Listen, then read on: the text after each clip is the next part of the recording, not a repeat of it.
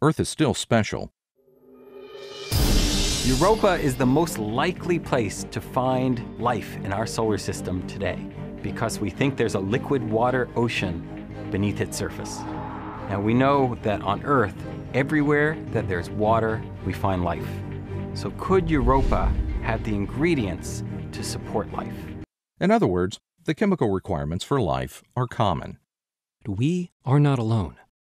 How much longer before a new discovery shouts it out? T-minus 5, 4, 3, 2, 1.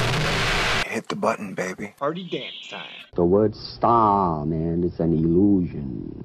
Stay cool. Thor News is for winners, and that's why you're here. So stick around. This is a Thor News presentation. Thor News present. Alright, we are over at the Data Galaxy again, and astrobiologists are shifting their search for alien life to the oceans. Wait, what the hell, man? Like, where were you guys looking before? In the core? Above the poles? Under big rocks? In caves? In the soil? I mean, wouldn't you think to look in the oceans in the first place? Because an ocean is a dynamic, extremely complex system within itself. And so, if you got an ocean, you're bound to have tons of life. So, which genius just now figured out, hey, I got an idea. Let's look at all that ocean water. You know what I'm saying? Whatever, man. The salt levels of oceans on distant Earth-like planets could have a major effect on their climates. What? Why are we talking about climate? One sentence in, I thought we were talking about looking for life in oceans. Oh, God. I got bait and switched, bitches. According to new research from the Center for the Ocean and Atmospheric Sciences at the University of East Anglia, the research published today reveals that the circulation in extremely salty or freshwater extraterrestrial seas would influence their temperatures. Oh, really? And could, in fact, make for more habitable conditions for alien life. Wait, let me get this straight. More habitable conditions for alien life make for more habitable conditions for alien life. Like, you got a better chance of finding life in the ocean than you do in a planet's magma core. This is genius stuff. Really, who came up with this? God, the Nobel Prize race is deep and thick this year. Until recently, computer simulations of habitable climates on Earth-like planets have mainly focused on their atmospheres. No shit. But studying their oceans is vital for understanding climate stability and habitability. Wait, so it's kind of like on Earth. They're only studying the carbon. They're not really studying the oceans, maybe? I don't know. That could be a reach. As on our own Earth. I fucked that up. But until now, researchers had not considered that the seas on distant Earth-like planets might not quite be like ours. What the hell? What kind of dumb shit is this? Until now, researchers had not considered that the seas on distant Earth-like planets might not be quite like ours. What does that mean?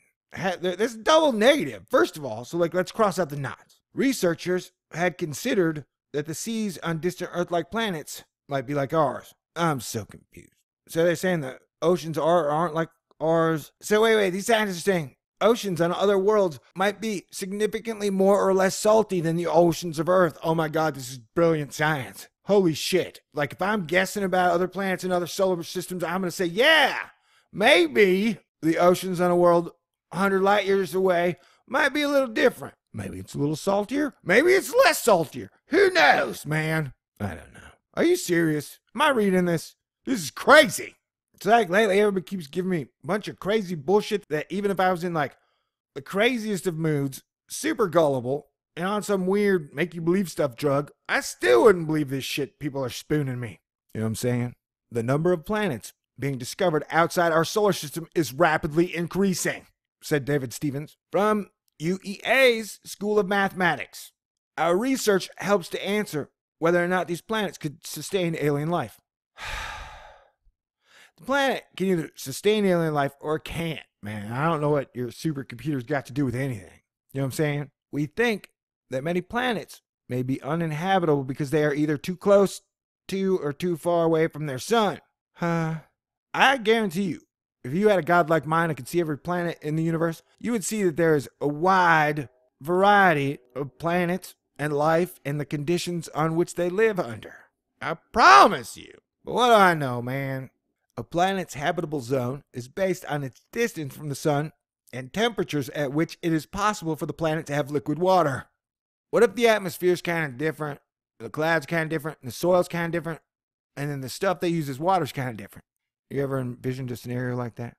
And besides, like, let's say you find a planet 50 gazillion light years away, and you thought it had the building blocks of life on it. What would you do? You know? All right. Oceans play a vital role in sustaining life and also have an immense capacity to control climate. Oh, really? What about the star? Does the star have any capacity to control the climate of that planet? But previous studies on ocean circulation on other planets have made the assumption that fundamental ocean properties, such as salinity and the depth of the water, would be similar to that on Earth. We wanted to find out what might be happening on other planets, which might appear superficially similar to Earth, but where conditions such as salinity are radically different to our own planet. Yeah. The research team used computer models of ocean circulation on exoplanets to see what would happen when their oceans had different salinity levels to Earth. What? I'm going to ask my computer, hey, computer, what does salt water taste like? They considered oceans with very low salinity, similar to freshwater. Salinity, similar to the average value of Earth's oceans, and a high salinity, similar levels to the Dead Sea. On Earth we have a circulation where warm water moves towards the poles at the surface before being cooled, and sinking at high latitudes and traveling through the equator at depth, says Manoj Joshi from UEA's School of Environmental Sciences.